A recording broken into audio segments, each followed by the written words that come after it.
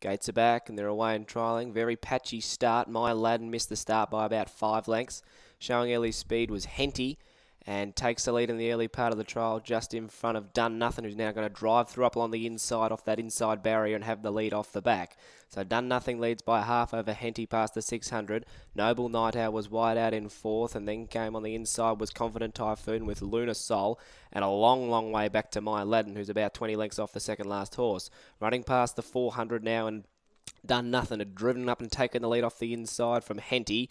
2 or 3 lengths back then to Noble Night Owl under pressure. Travelling well in the trial was Confident Typhoon. And further back to Lunar Soul. Into the straight now. And Henty moves up on the outside and takes the lead from Done Nothing. Further back then came Noble Night Owl. But it's all Henty in the final stages. Henty comes away. Hands and Heels wins the trial by 2 lengths over Done Nothing.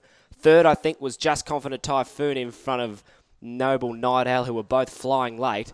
Then came Lunar Soul, and My Aladdin was never in it after that get-go.